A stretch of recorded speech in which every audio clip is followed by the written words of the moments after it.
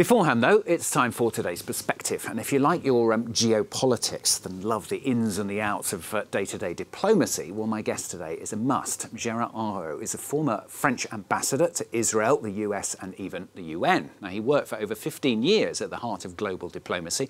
More recently, he's turned his ambitions to writing as well, and his latest book translates into English as Diplomatic Stories, Lessons from Yesterday for Today's World. And it takes events from history and uses them as a way to illustrate the world of diplomacy that he lived in for many years. And he joins us now on the programme. Thanks very much for coming in and talking to us. Let's talk a little bit about your credentials, first of all, if we can, for writing this book. I mean, former ambassador to Israel in the mid-2000s, then on to the UN, then on to the US. I mean, I can only imagine how tough it must be, I suppose, to live in that kind of world and deal with the ins and outs of diplomacy on a daily basis and the toughness that must entail. Oh, no, it's extremely exciting. You know, really, first, it's exciting to represent your country. And it's also exciting, you know, really to face other colleagues, you know, really. And because one of the lessons of the books is that each colleague represents a culture, a different culture. And if you want to be a good diplomat, you have to understand from within the culture, the cognitive sphere of the other side. We can see images, in fact, of you at the UN performing, if that's the right word. A different haircut. A different haircut, but still very much, still fighting for France and for the European Union as well, I'm sure. Let's not forget that during your time, I mean, you saw an awful lot of change. Just taking a couple of examples, the election of Donald Trump, Brexit. Well, actually, yes, and that's, I think, it's also in my book. The fundamental idea is that after 1945, we went through the Cold War where you had two superpowers which were, in a sense, managing the world. After the collapse of the Soviet Union, you had the triumph of the West, actually the American moment where the US were the only superpower, and it's over. It's over because the American policeman or American gendarme is tired and is going back home, the way we saw it in Kabul. You know, well, in Kabul, what was also interesting in August 2021, when President Biden said, now the US will intervene only when its vital interests are at stake. And you have other powers emerging or re-emerging, like China, Russia, India, and all these countries are telling us, the West, you know, really, your domination of the world is over. And we are back to power politics the way we knew them in the 19th century, but to the dimension of the world. And in the book, you use, don't you, kind of historical points in history, for example, the war, the Spanish Secession, the Israeli-Palestinian conflict, to question the best way to end the war, Brexit to illustrate the art of treaty making. It's the way of sort of looking back in history and then linking that to ways and skills, I suppose, that you use in diplomacy. I think, you know, really, basically, we are back to diplomacy, to international relations, the way actually the international relations were conducted for the last 2,000 years. We have to understand that Europe that we know, we have been knowing since 1945 was an exception.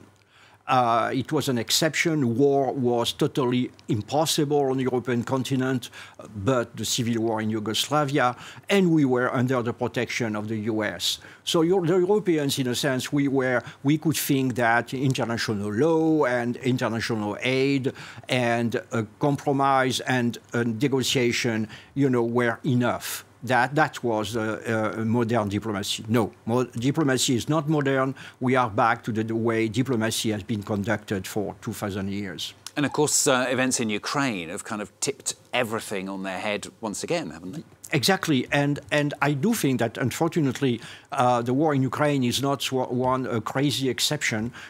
It's maybe the announcement of what we are going to face in the coming decades. And, you know, in the conclusion of my book, I say that the Europeans have to rearm themselves. And when I'm thinking of rearming, it's not only acquiring weapons, it's not only being ready to war, but really ready to face this world, which is a tough world, a world where only power matters, and where the Europeans should be the only herbivores in the world of carnivores. Sounds a bit depressing. Yes, it's depressing. We are, in a sense, we are realizing how happy we have been since 1945. Very often we were complaining about the heaviness, the lack of tact of our American godfathers. But I think that now we are going to realize how happy we was this period. You're being quite direct in what you're saying in the book and what you're saying to me here. Being a diplomat, you have to be diplomatic, presumably. And there were times, weren't there, where you've been criticised for saying things that perhaps people thought you shouldn't have said. How difficult is it to try to get the line right? Well, the problem is now, of course, I'm going to say a platitude. The problem is how to manage the social media. And in the social media, you know, you exist only if you are creating the buzz. If I had been, I was asked by my authorities to go to Twitter, to Instagram, but if I had gone there and say, you know, France is in favor of peace, really, I would have had 15 followers. So the problem of social media is to find the right balance. For a diplomat, it's quite difficult because usually a diplomat, you know, you don't hear about him. He's a good diplomat, and now it's a bit different. But of course, you can't have a presence on social media in the US the same way that you are in China. What I did was in the US because it was possible to do it in the US. In China, I would have advertised the Castle of Versailles, period. And just on a personal note, I mean, you've now turned to writing. It's your third book, I think, isn't it? Yes. Could be others, but I know there's been at least 3. How did that come about? Is that something you've always wanted to do, to turn from diplomacy to sort of writing about it? No, yeah, 2 things. First, I love writing, and especially I love writing in French. That's really, I love my language. And the second thing was also what is striking to a diplomat is the misunderstanding between the citizen and the diplomat. Basically, the diplomat is considered as either cynical or useless. And so when I'm writing, I have really this notion of trying to explain to the reader, to explain to the citizen why we need diplomats, that the diplomats are living in a different world than the citizens. You know, when there is a evil in our society, you can go to the judge, you can go to the police station. And in the international relations, you don't have a judge, you don't have a police station, so the diplomat has to talk to the devil. You know, because we are not able to kill Putin, to defeat Putin, so we have to negotiate with Putin. Diplomacy is not to negotiate with the Belgians or Luxembourg. It's to negotiate with Russia, China, all the difficult guys. And it means also reaching compromise with them. Good to have you on the programme today. Thank you very much for coming in and talking to us. Gérard Araud, though, who is former French ambassador to Israel, to the US and to the UN as well. Thanks.